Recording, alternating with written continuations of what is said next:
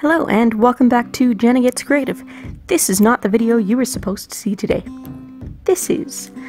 Today, our Friday bonus video is the YouTube Artists Collective theme Verses. And originally I had done this beautiful colored pencil illustration. On one side it is a luscious green springtime leaf, and on the other side it is a beautifully decaying orange and red fall leaf. But unfortunately, the brand new micro SD card I put in the old phone that I record on ate the footage. So, we're going to try again. We are going to do a verses piece with the November Premium SketchBox. Here we go with the unboxing. I am reading off of the included contents card. 3 Copic markers retailing for $7.99 each, US dollars. These are the original Copics, not the Sketch or the Chow, so they do not have a brush nib, unfortunately, but they are gorgeous colors.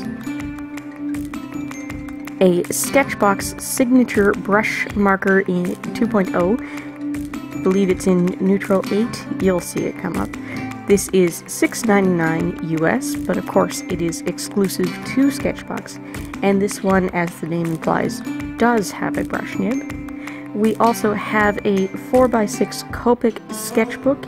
This is a coil-bound sketch pad, and it is the 70-pound marker paper, but it's not coated like their marker pads, so it will bleed a little bit. You'll see at the end of my swatching here that it did bleed through slightly. We also got the Tombow Fudenosuke brush pen dual tip. Oh, by the way, the Copic pad retails for $9.99 US. The Tombow pen retails for $5.49 US, and it is black ink on one side, gray ink on the other.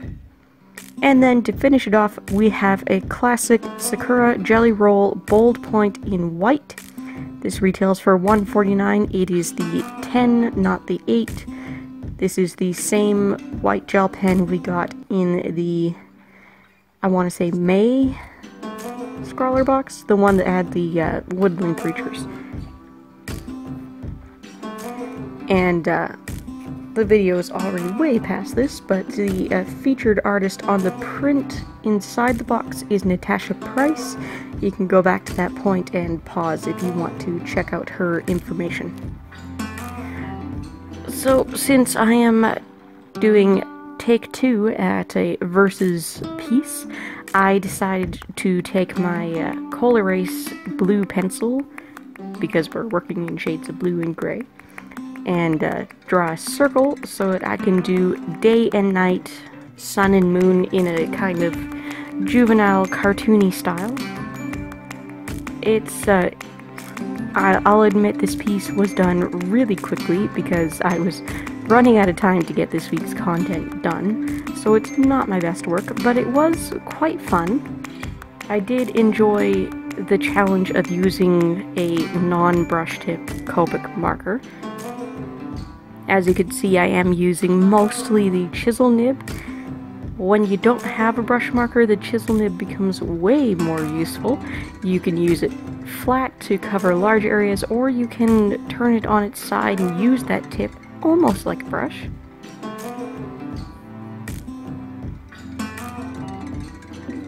If you're new to the channel, I do put out at least 2 videos a week. On Tuesdays I do art time-lapse videos, a lot like this one. Sometimes they are unboxings and a piece, sometimes they're a challenge, sometimes they're just whatever I was working on that week. No other affiliated theme or anything. On Thursdays, sometimes those videos are an art tutorial, sometimes they're a product review of some sort of art-related product, and sometimes they're a craft video, which is always fun. And then, of course, some weeks I do have bonus content, and when I don't have a special reason to put it out on a different day, my bonus videos typically go out on Friday. Like today, which I already said, didn't I? That blue-violet shade I put down on the night side is absolutely gorgeous, and if I wasn't trying my best to use every marker in the box here, I would have just left it one shade on each side because, yeah, that's gorgeous. I was really happy when I swatched these 3 Copic markers onto my color chart to see that it is just, the blue-violet is just 2 away from another blue-violet I have that I really like, which means I now have an ideal blending pair, even though one's not a brush. No, I'm not gonna let that go. So the blending here with the dark and the light blue, it's a little rough, and that's partly because I was rushing, it's partly because it's a chisel nib, but mostly it's because they're nowhere close to each other in numbers at all. They're not the same blending family, they're not close in tone, so they really should have had a mid-tone, but we weren't given a mid-tone, so excuse that. When I go over to the night side with the second color, I will be using the SketchBox exclusive marker, and it does have a brush nib, which is so nice. And you may notice I've got the contents card underneath the sheet. That is because, as you saw when I was swatching, and as I mentioned, this is not coated paper, so it did bleed through a bit on the swatches, so I knew it would definitely bleed through with this heavy use, and I didn't want to keep spoiling further pages. So now my contents card has a lovely patchwork of blue and gray. If you like this video, please do hit that like button and leave a comment down below. It really does help out channels when you interact. And hey, if you didn't like the video, you can also hit that dislike button. It's, as Philip DeFranco says, doesn't do what you think it does.